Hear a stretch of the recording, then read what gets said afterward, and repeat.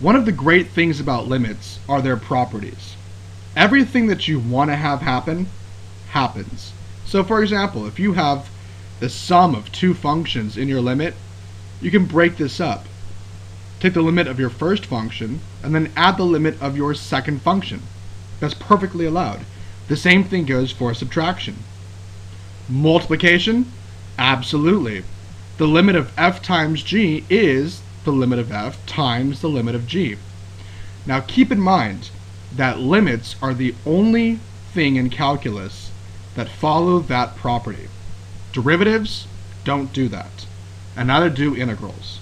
So this is a huge, major, awesome thing for limits, that you can pull apart multiplied functions and just take the limit of each of those functions.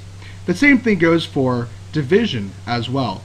If you have a function divided by a function, just take the limit of the top, the limit of the bottom, and then just divide those two limits together. Boom. Everything's awesome. Now, where does this really come into play? Well, one of the functions, one of the limits that you should absolutely memorize is the following. The limit as x approaches 0 of sine of x over x. We saw this back in the original video, the very first video for limits, but this is equal to 1 as a reminder. Memorize this, because this is the only limit that does not follow the 3 rules for taking limits. This one you just have to have memorized. But once you have it memorized, you can pull it out and use it whenever you want to.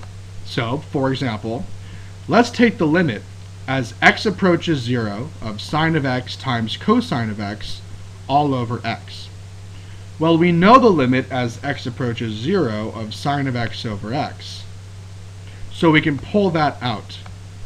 Let's rewrite this as the limit as x approaches 0 of sine of x over x times the limit as x approaches 0 of cosine of x.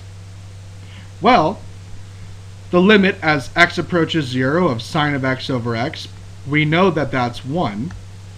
The limit as x approaches 0 of cosine of x, let's plug it in, that's step 1. Cosine of 0 is 1. 1 times 1 is 1. And so we can find limits by breaking them up, putting them together, and we can be very creative about how we break up our limits.